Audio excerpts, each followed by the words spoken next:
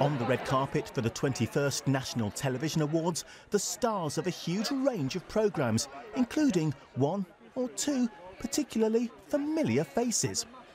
From Corrie to Casualty, from Bake Off to Broadchurch, this is the night when TV celebrates its most popular shows.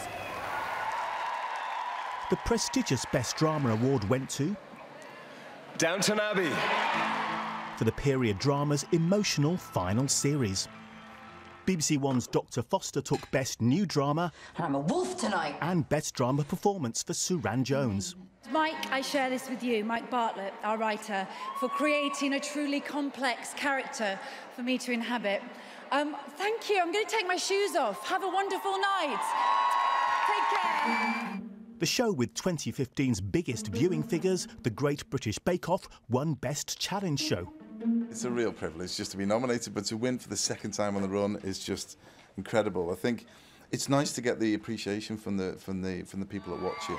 This is amazing. Anton Deck won the Presenter Award for the 15th year in a row.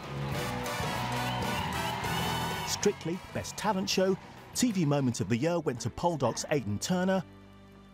And Billy Connolly was given a Special Recognition Award for his contribution to TV. Lizo Mzimba, BBC News.